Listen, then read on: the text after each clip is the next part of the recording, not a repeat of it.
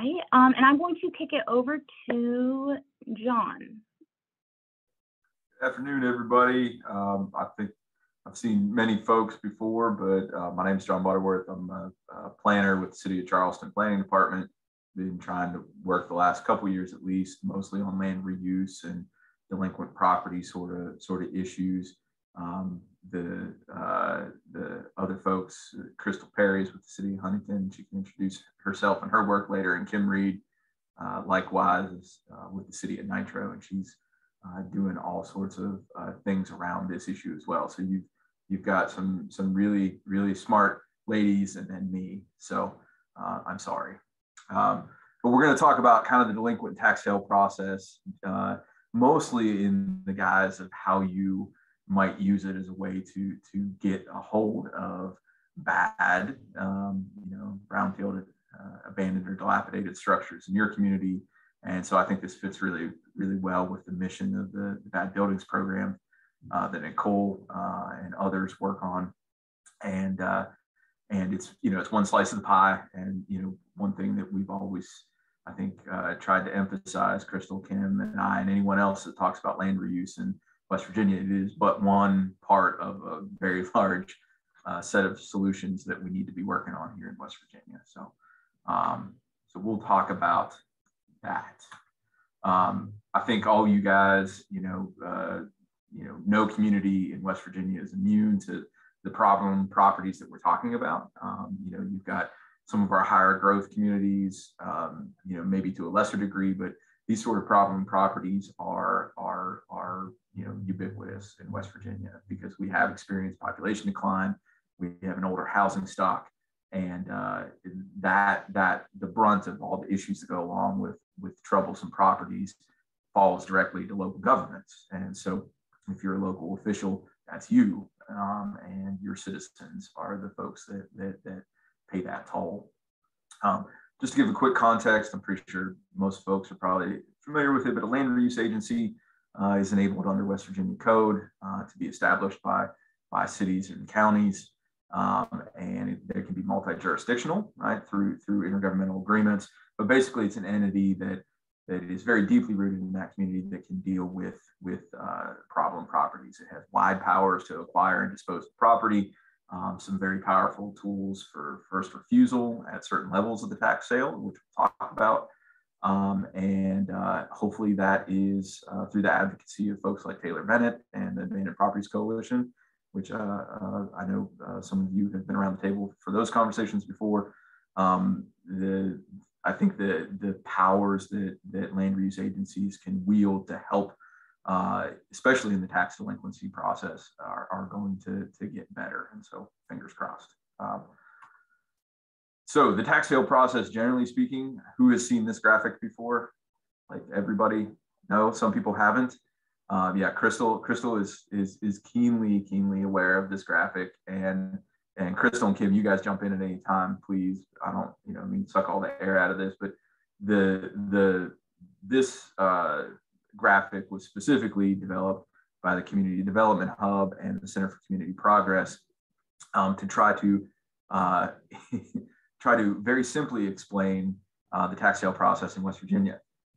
If you're looking at the graphic right now, you can probably tell that it is not simple, and the mission was probably not totally accomplished with the graphic, right? It still is very complicated, involves a multitude of steps, but basically the process falls into three main buckets, I guess. There's the sheriff's tax sale, which happens in year one. And so let's talk about how that beginning happens. Real estate property comes due July 1 of every year. Right, so the sheriff is the tax collector for each county, and if you don't pay your bill, tax collector comes knocking. Figuratively, they send you, certified mail to say you're delinquent, and if you don't pay your taxes before November, the sheriff will auction off the tax debt that you owe to the county at a tax sale lien. And so basically, why would some crazy person buy your debt? Well, because they stand to financially benefit from that. West Virginia, the way the tax sale is structured, it is the tax sale system, and I know Christal will talk more about this later because Huntington has tried really hard to dampen this effect, but it's a lucrative business for people that have money to speculate. And you can make up to 1% interest per month, plus $500 for the title search and other fees. And so that is pretty good money. And so this gets treated almost like a financial instrument to make money rather than a way to fund our local governments and deal with delinquency.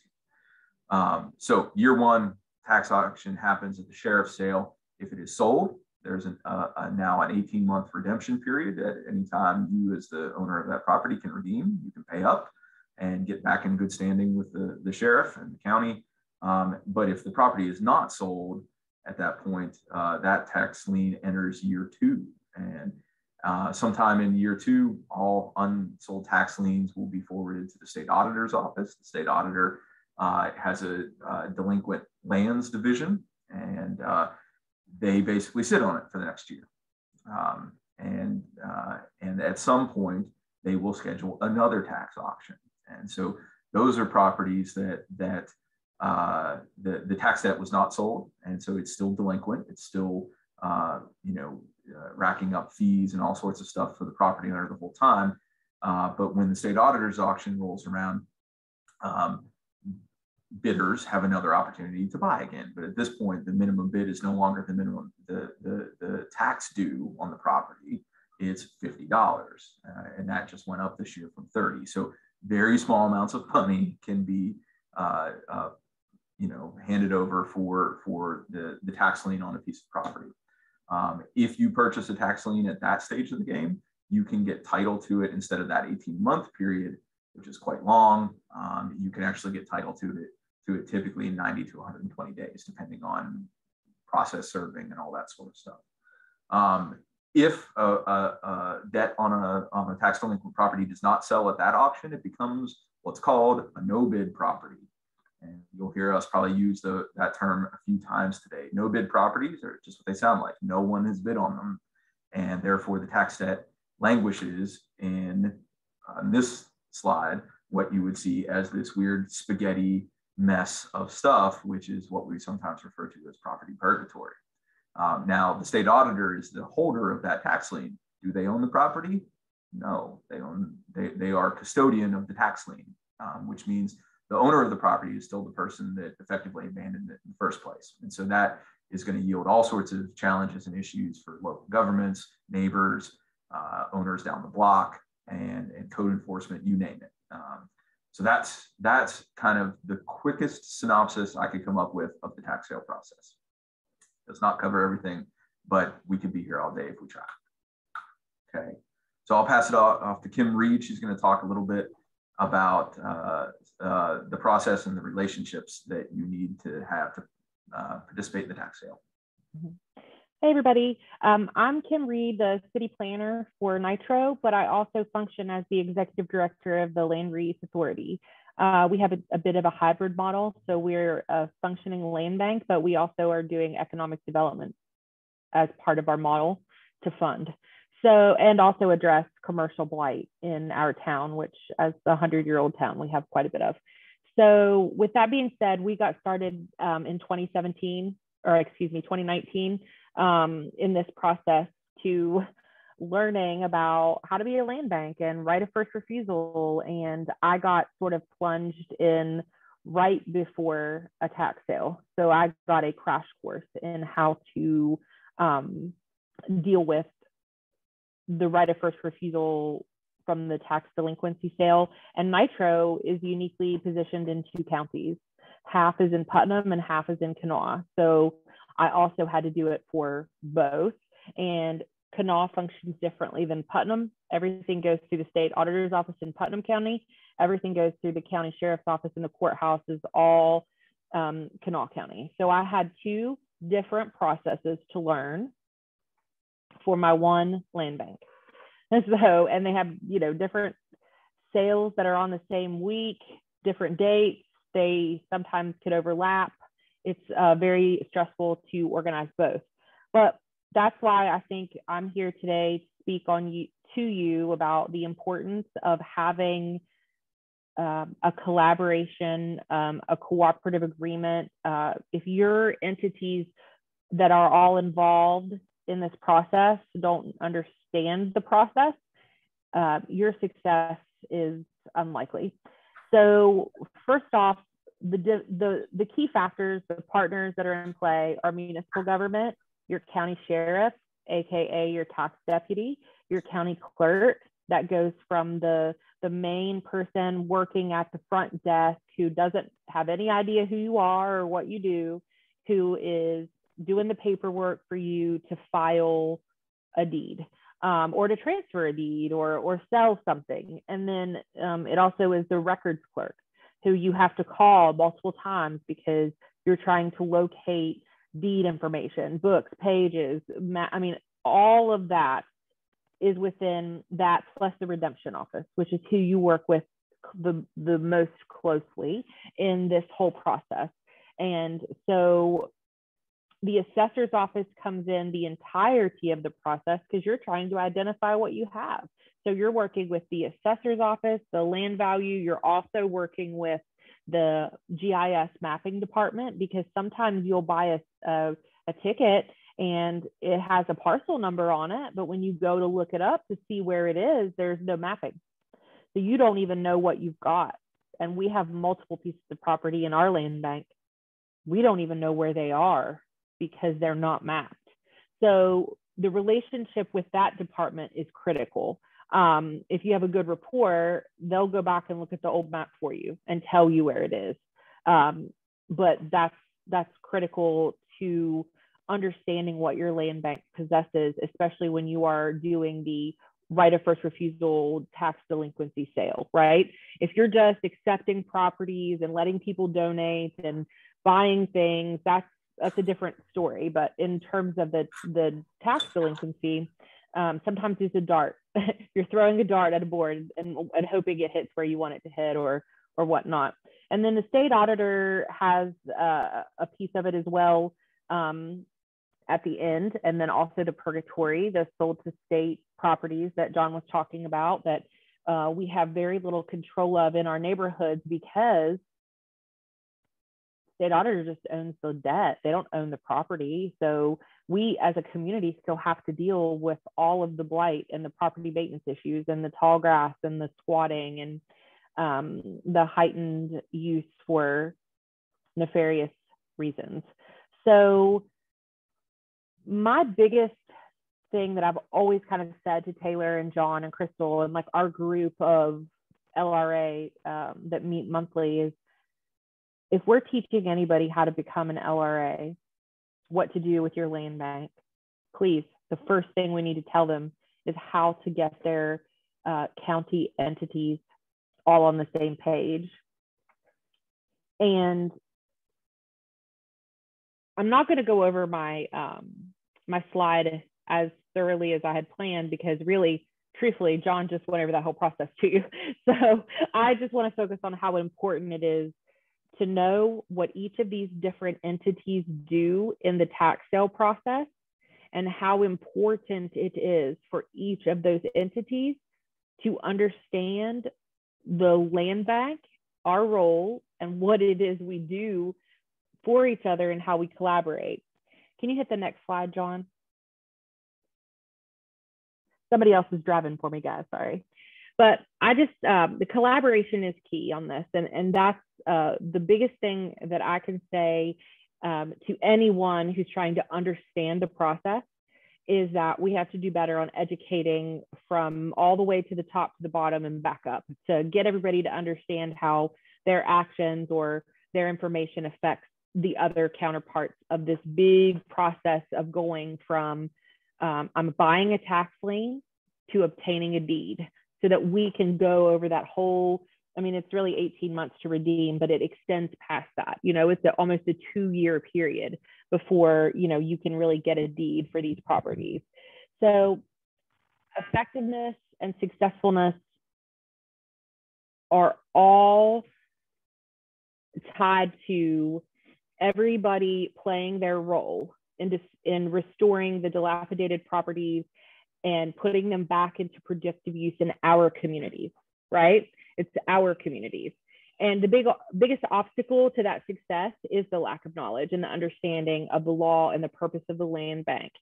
So it's critical that we include these separate but equally important entities and make them aware of our process and goals as the municipal land banks. And each agency has a major impact on that process, even if it's unknown to them. So with that being said, collaboration is key. Thank you all.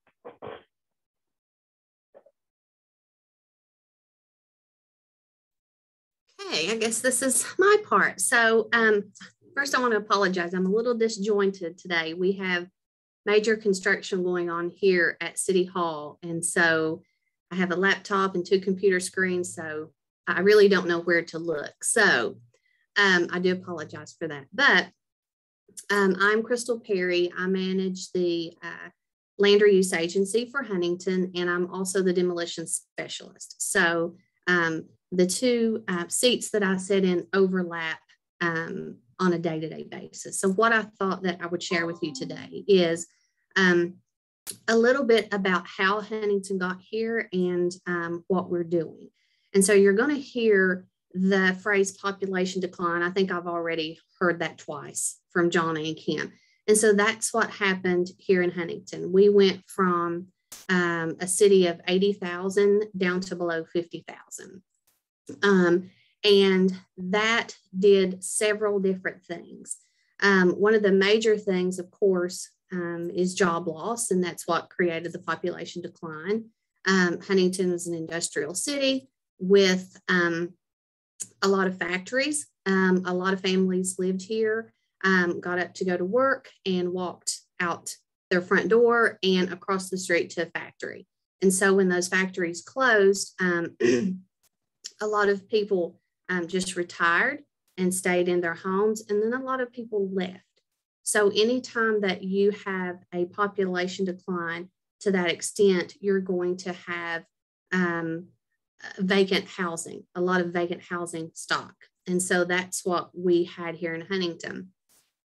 And the housing stock in Huntington, it's aging as well. It's 100-plus-year-old homes everywhere.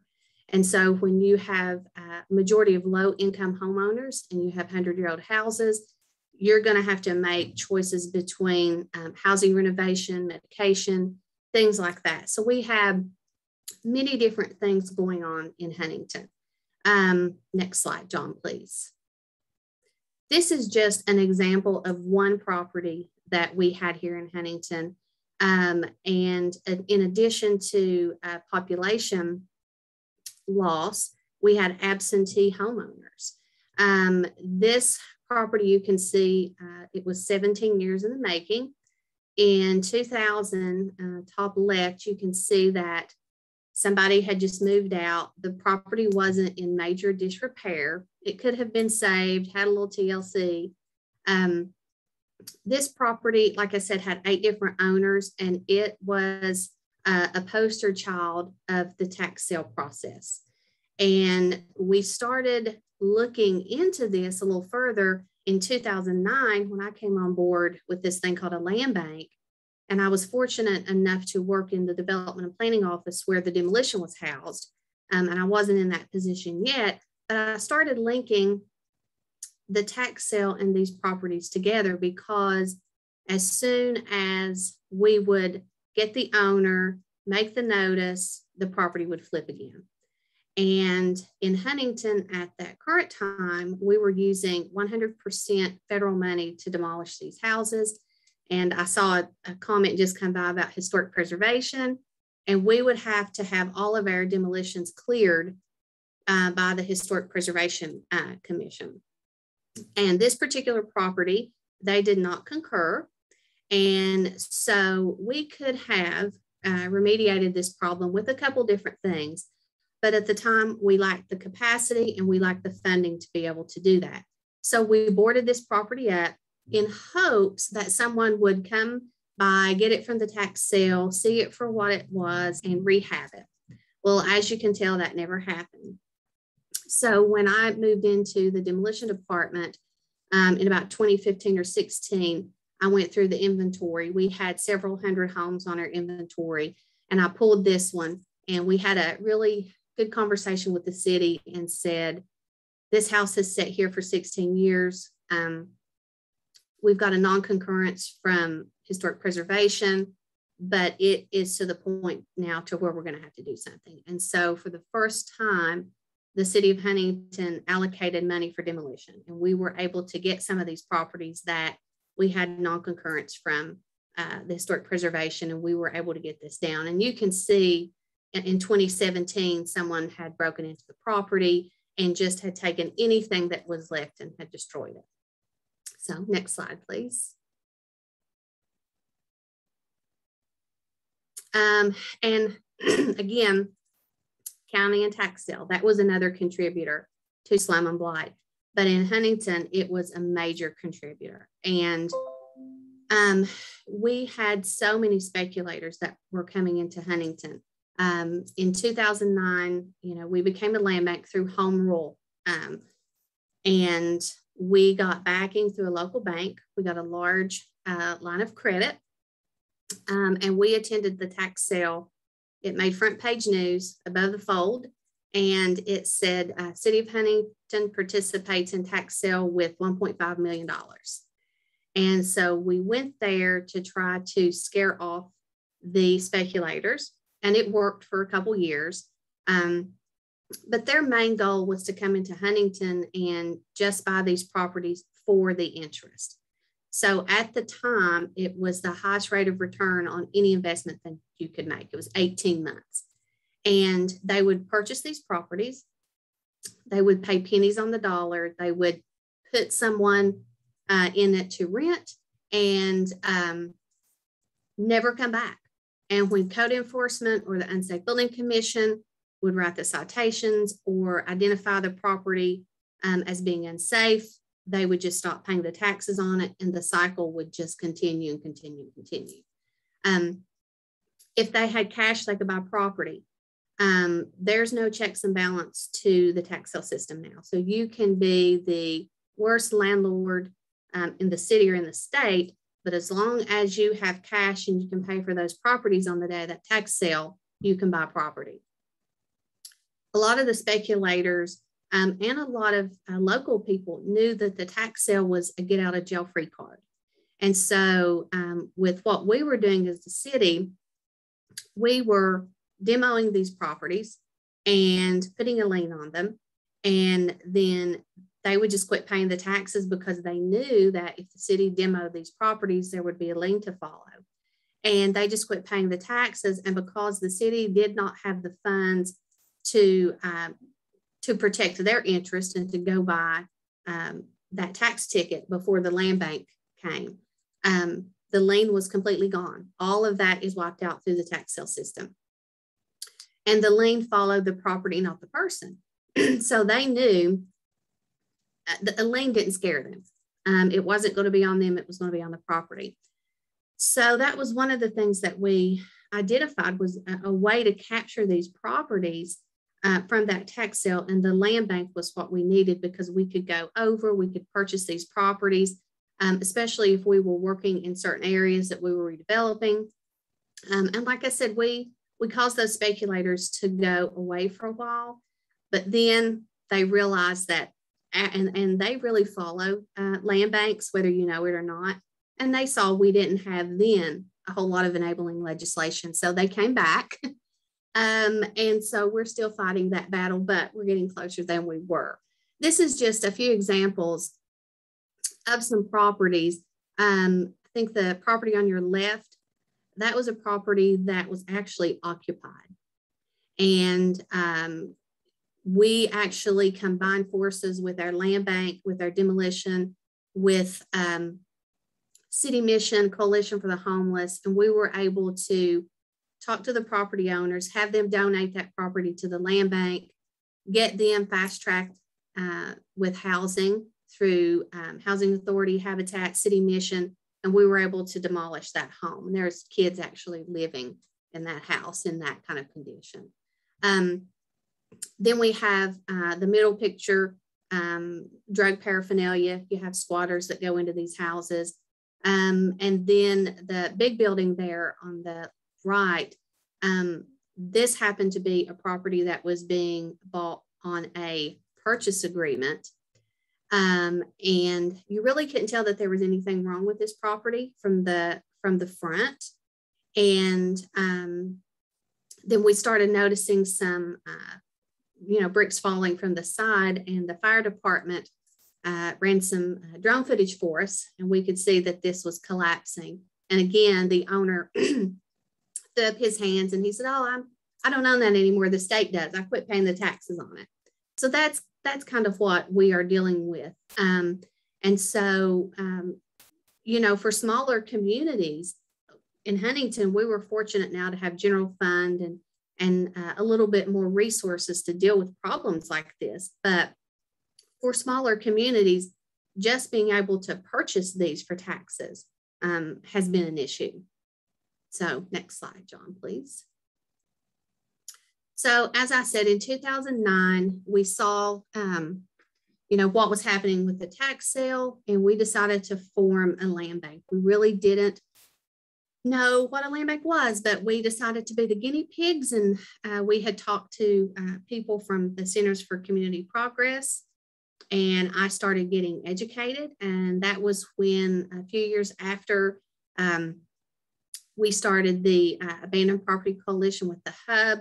I know Ray's been there from the beginning, and we kind of all learned together. I think when I first started talking to the people in Charleston and Ray and the Hub, I don't think they had a clue what we were talking about or what we wanted to do. But over time, we all, like I said, we were all educated together. Our mission for the land bank was very simple. We were going to return vacant, abandoned, and tax delinquent properties back into productive use, period. It was kept as simple as possible. Once the process went through the 18-month and we got the lien, got the deed to the property, we boarded the properties. We boarded those properties to state code from the inside out. I challenge you to get in any property that's boarded by the city of Huntington. So we've got that down pat. We'll be happy to share that with you. We maintain those properties. We keep the grass cut. We keep the trash picked up. We demolish some of those properties. We sell the vacant lots to the adjoining property owners. And then, of course, we do some rehab. As you can see, the bottom left picture, that was a property that we picked up at the tax sale in an area in Huntington that was kind of on the tipping point. It would go up and down and up and down.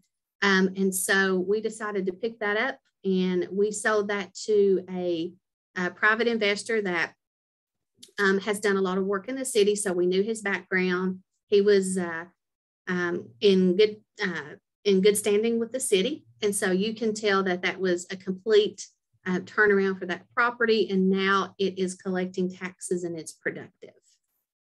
Next slide, please. Another program that we did and we had a lot of success with was the Veteran Initiative with Habitat for Humanity.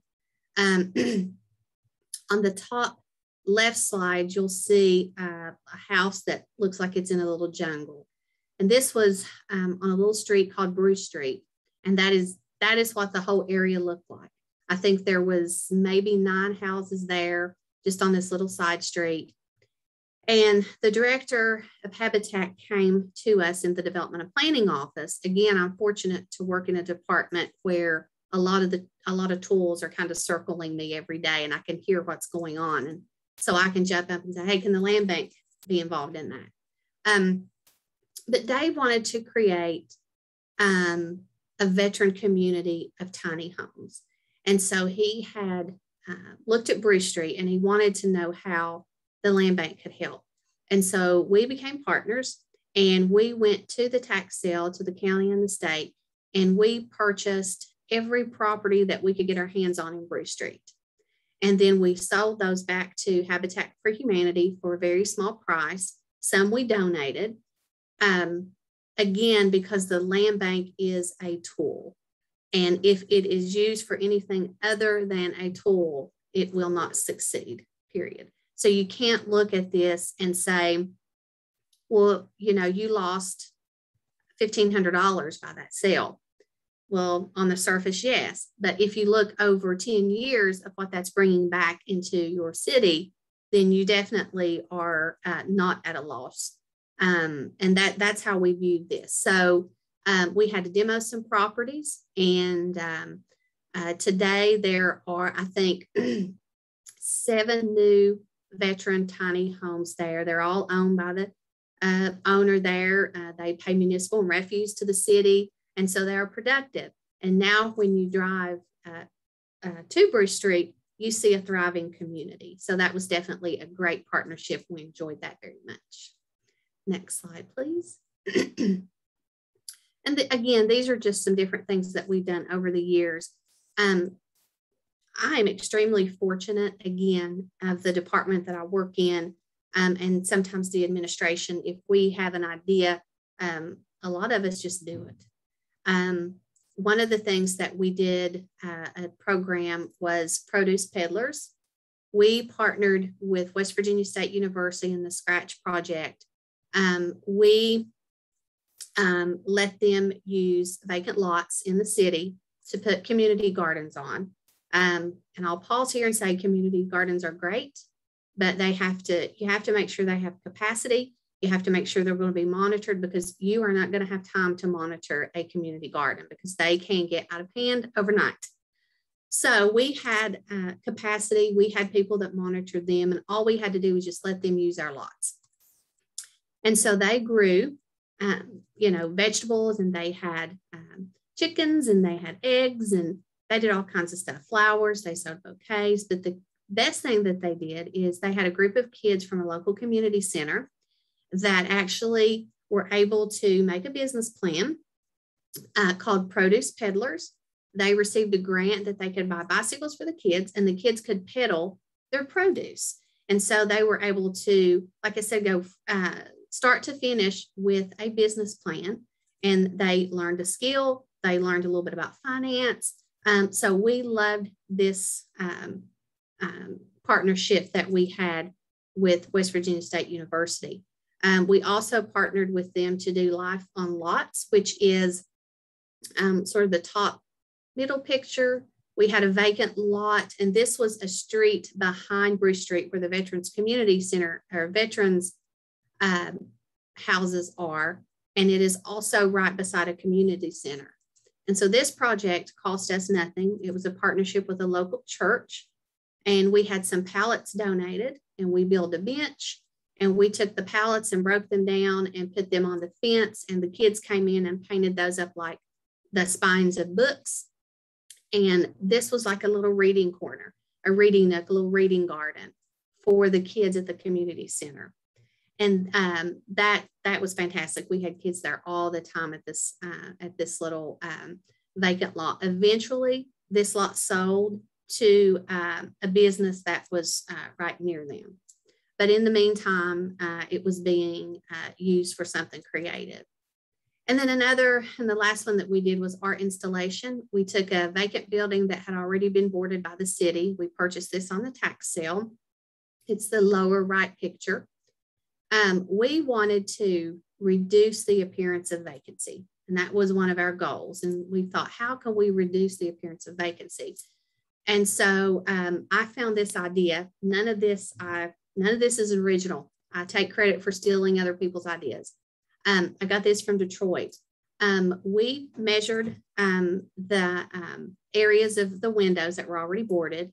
We had plywood donated, and we took these just vacant boards, these boards that had nothing on them, and we took them to the community center and asked them to paint and decorate boards for Martin Luther King Day, and that we were going to put them up on a house that they could walk by every single day.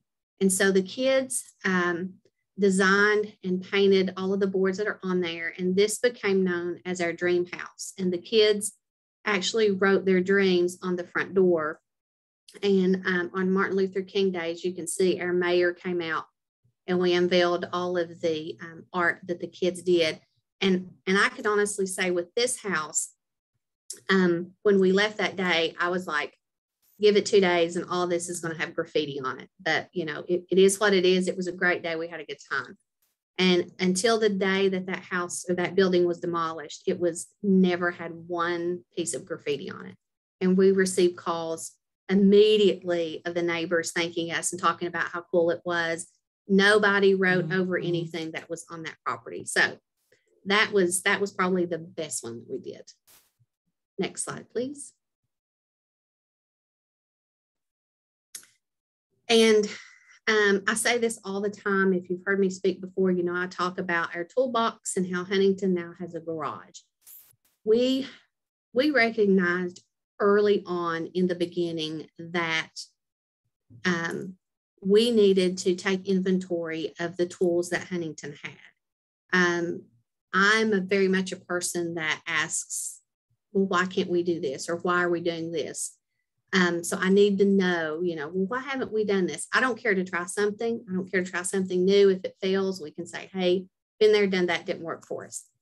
But we took inventory of what we had here in Huntington. And the only way that you're going to pull this stuff off and be successful is teamwork. Your land bank cannot be the end all to slum and blight elimination.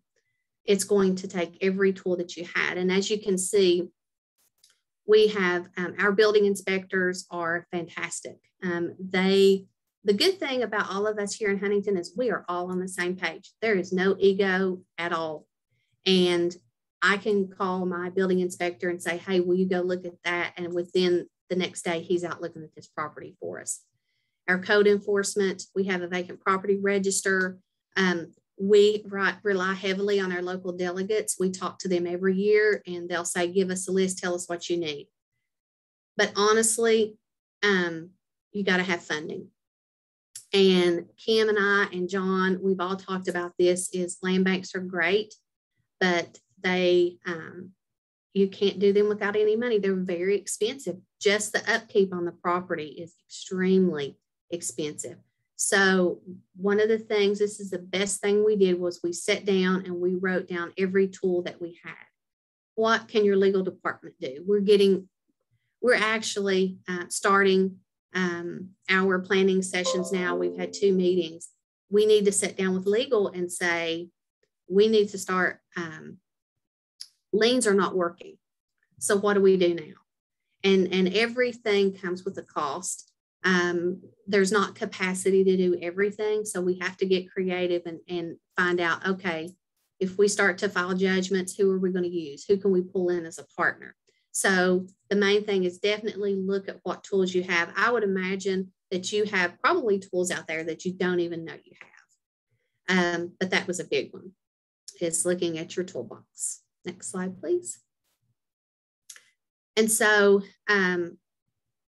to end it, we wanted to end on a positive note. And I always say that in Huntington, we don't want to be the biggest slumlord, but we can't sit back and do nothing. And so I was looking through quotes the other day and I saw this and I thought it really summed up what those of us that are in blight and blight elimination and working with vacant dilapidated housing, I think we need to get this on a t-shirt. There are risks and costs to action, but they are far less than the long-range risk of comfortable inaction. And so I think that a lot of people, a lot of the bad partners or the bad people have been very comfortable because they know that the city for years has done sometimes the bare minimum. And that is because that's the only thing they've been able to do, or that's all that they thought they could do. Again, it all goes back to capacity and funding. But good leaders are willing to make people uncomfortable. And that's what we have to start doing. We've got to make people a little bit uncomfortable so that they will know, oh, the city of Huntington, they demolished 104 houses in 8 months. They mean business. I probably need to do something with this property. Change is hard, but necessary. We've got to create this change. Otherwise, this is where we're going to be, and we won't have anybody else to blame but ourselves. No good deed goes unpunished. When you start working in this field, you are going to see this every single day. And Kim Reed, I think, is a perfect example of this. She works so hard. She is a one-woman show, and she gets beat every day. And I think she would shake her head in agreement with that. She has had a rough road to walk. But this is why we put on conferences and seminars and summits like this, is to educate those of you who are doing what we're doing. Because when you are around a community member or a delegate, and they start to talk about vacant and abandoned houses, and they say something that's not necessarily the way it is, you can say, oh, no, wait. I remember that Kim Reed and John Butterworth said this, and let me tell you how that really works. So on a positive note, I will end to say, go forth and educate. The more that we can educate, and the more that we can get people to understand what we're trying to do. The city doesn't want to be the biggest property owner. We don't want this property. We want to move it fast, but we've got to act in some way. So go forth, educate, and keep up the good work, because we're getting there.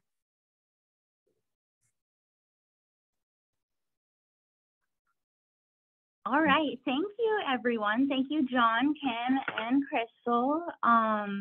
It was very informative, and now I'm sure that every single one of us that watched us are all experts on the tax sale process now, and can go share all the information with everybody. I wanted to open up a little bit of time for questions, since this isn't a very large group. If you have a question and are comfortable enough asking, you can unmute yourself and ask it, or drop it down in the chat. Nicole, Yes. Sitting here in Mannington, with our two buildings, they're owned by the individuals, but they're of course on back taxes. Is there a way that we can go to those individuals and say, would you just maybe hand those buildings over to us? Or is that a method? I mean, can we do that? Yeah, so I'll chime in. Yeah, Kim and Christal, please do so. But so Charleston, we're tiny little infants compared to the work that Christal has been doing, and Kim's been doing it longer than we have here in Charleston too. But some of our earliest successes here in Charleston were just donations. We reached out to a property owner, and they said, I just don't want it anymore. I don't know what to do with it, and in some ways they're just looking for an out. And the trouble with the tax sale process is that for far too long now, it's been at least perceived to be an out. But even though that person says, oh, I quit paying the taxes, I don't own it anymore, they do. Right. They still own it, right? And actually the cleanest way for you to get title to that property is just to have them sign it over. So that's absolutely worth an ask. Yeah. Okay. So you can do that legally as a city. As long as you can accept the donation, like we are, as a land bank, obviously, we're a 501c3, we can accept and they can actually use it as a tax write-off, which we, unlike John, when he started, that they got a few properties by doing the voluntary donation. We have not been successful in Nitro in getting anybody to donate their property or share a clean title. But we currently are in the process right now with a tax speculator on that very topic, trying to get them to donate. So we are now getting to dip our toe into that because, they've let it go. It's been an unimproved property for 10 years. So we're trying to force the hand with liens, and force the hand sounds cruel, but you know what I mean? If you're not going to do something, you've been on the vacant property for 5 years. Yeah, I hate prospectors. I think there's a special place for those folks, man. But John, back to you. So you're a city. So your city did that, because we don't have a land bank currently. You probably want to get some legal advice, but cities can accept donations. The difference that I think you'll find is that because of procurement and disposition of property rules, disposing of the property for the city is going to be more difficult, whereas LRAs have a much more flexible process to dispose of the property. But I think accepting it would probably be fine. And now, if you guys decide in some distant or near future to create an LRA, the city can transfer the property to the LRA for just with an act of ordinance. That's the main reason, one of the main reasons why we chose the land bank, because like John said, the city can't buy or sell property, but they can accept donation. And that was where a land bank come into play. As an example, we had a gentleman that had two properties that was demolished by the city. They had liens on them. He passed away. He had three children that came in. Between municipal refuse and demolition, it was almost up to $100,000. And we told them, if you'll donate if you'll donate those 3 properties to our land bank, then we can dismiss all of the municipal refuse and everything that's on there. So we accepted that into our land bank. But there are times I get calls every day from people wanting to donate properties, and you just can't take everything. So you have to really know the areas that you're working in. You have to get that because you'll find yourself as the city doesn't want to be the biggest property owner.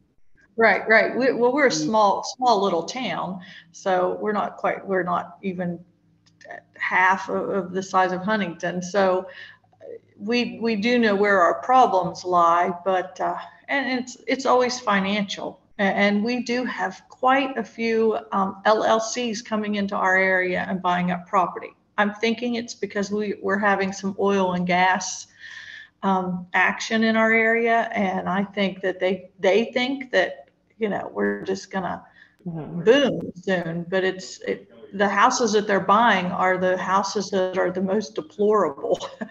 So, and then it just ties us up. How big is your community, Laura? How many residents do you have? We have about 1,200. Well, just to give you some context, Charleston and Huntington. We have about 2,000. Sorry. Charleston and Huntington are huge, right? They have a much different situation than perhaps you and I do. The city of Nitro has 6,000 residents, and I realize that's more, but it's still less than Huntington and Charleston. So just to give you an idea, we have a small land bank of 5 appointed members, and so we started small.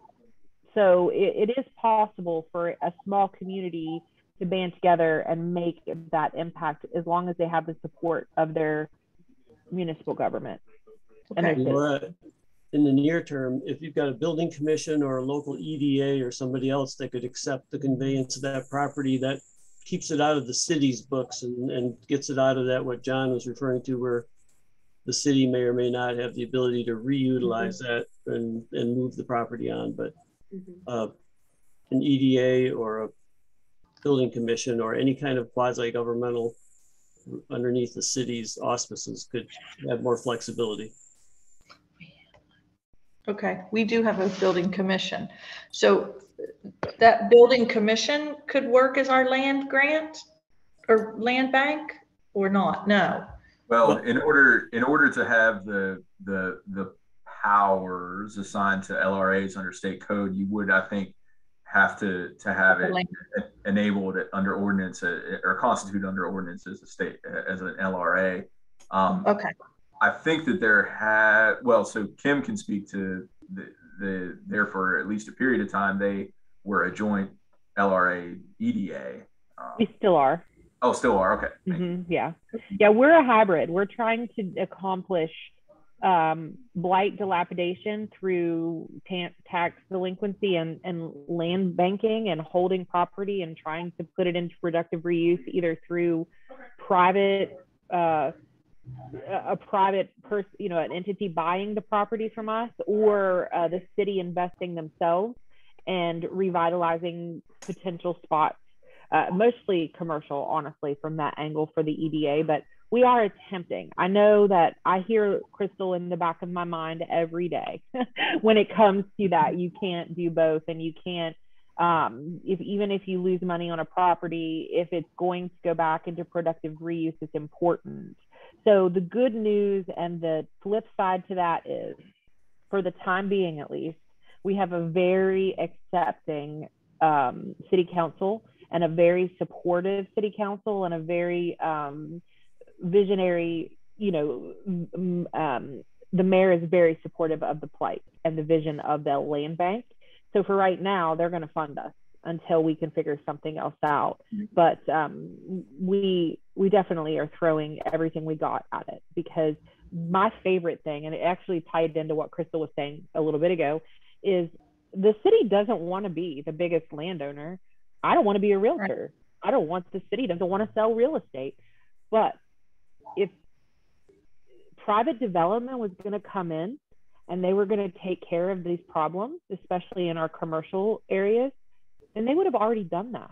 And so when after years and years of buildings looking like they're going to fall in on themselves, the city is obligated to do something. And so we've put our money where our mouth is, and we've had a couple successful transactions and selling land bank properties. And I mean, right now we're getting ready to buy 2 more properties, and we're going to demo some more properties, and we're going to create more opportunities for new development in our city that private investors were not doing. Right. Well, we're just kind of starting on this little voyage. So Kim, I might just be calling you on the phone one day and chatting you up. Do it. I get calls all the time from smaller cities like us that have talked to Christal, they've talked to John, and they're like, listen, I'm not a Huntington, and I'm not a Charleston. And I'm like, but you could be a Nitro, because we're small and we are one people show. So yeah, definitely. Right. I can help anybody who needs help or has questions. I can actually drop my contact information in the chat. Okay, thanks. One of the other things I'd offer, just in that same vein, I've had some conversations with one of the staffers from Princeton, and they're, a smaller place. And, he was asking some of the similar questions of, it's a small town, getting people to even serve on boards is sometimes like pulling teeth, and, and all that sort of stuff. And much like, and I think he talked to Kim and, and that sort of stuff, but having your EDA gavel in as the EDA, and then do that business, and then, adjourn, and then gavel in as the LRA, I don't think there's any reason you couldn't do that. And, it really depends on the priorities in your community. For Kim and Nitro, those go hand in glove. So absolutely, whereas here in Charleston, our LRA is really trying to deal more with the residential side of stuff. And so when we've got a URA, and I know Christal can speak to that, theirs is maybe technically a sub program of their URA or whatever. So, there are so many different ways to skin the cat here. It really just has to work for you guys. But Ray's suggestion is a really good one. Mm-hmm. Yeah, if you got to make a near-term action, Laura, that's kind of what I'm talking about. The LRA can definitely be something in the future. But if you need to do a near-term action, the building commission might be the best group to sort of accept that conveyance, and then you figure out what to do from there, if that's really what you want to do. Just a quick comment on why an LRA might be interesting in the longer run is that you have right of first refusal right now at the sheriff's tax sale process. So that's a potential avenue to, like we were talking about today, to use the tax sale process and the LRA's ability to be first in line to maybe acquire something that you really need to make a difference. The other thing is that LRAs could, and we've yet to do this, but through their tax exempt status, they can basically, through a lease purchase agreement, provide some incentives to reduce tax burden for up to 5 years for a private party buyer. So that's a little carrot. Local governments have so few carrots to offer, to make good on investment, but that does seem to be one that's in there right now. Yeah, and the right of first refusal is really important that we utilize it.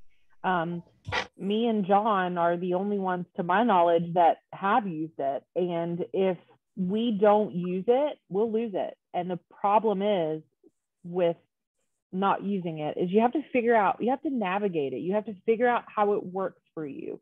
You have to find the funding source. And that's just all after you've created your entity. I mean, that, you have to make sure you have all your ducks in a row. And we fought really hard for it not to sunset and then to get a 5-year extension and to give us more opportunities and a higher threshold. If more LRAs are not created and more of these communities are not using this tool, it will go away eventually, because the speculation will overshine what the municipal land banks are trying to do. Are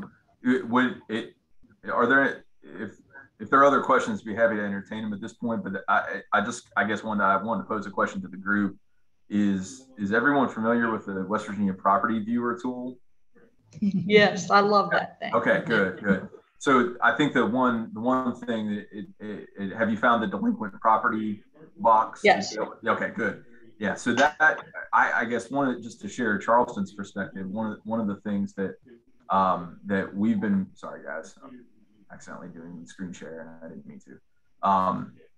Using that tool to be able to find what's in the hands of the state auditor, and because many communities haven't dealt with those no bid, property purgatory sort of properties ever, there's a huge backlog of them, and your community, may have lots of ones that you, either through a building commission or a city entity or an LRA or an EDA, could go in there and be a purchaser of those for as little as $50. Now you have to do title work and there's other things involved, but that's a huge tool, and the state auditor, that's less than a year old now that they have been making that information available.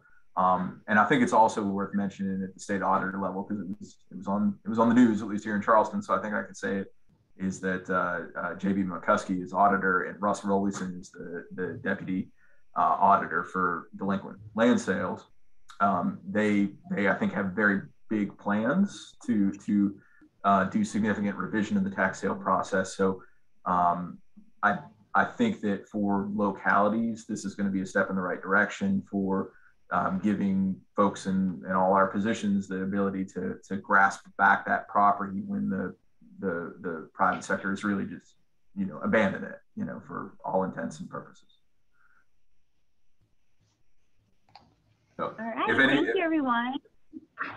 Oh, sorry, I was about to ask if it was okay if you guys, Kim already did, drop your contact information. If people do want to reach out to you guys after, this will be posted on our YouTube channel here in the next few weeks. And this is also our last installment of our monthly webinar series for 2021. We will kick off again in January 2022. So just keep an eye out for information about those coming out. And I believe that is it.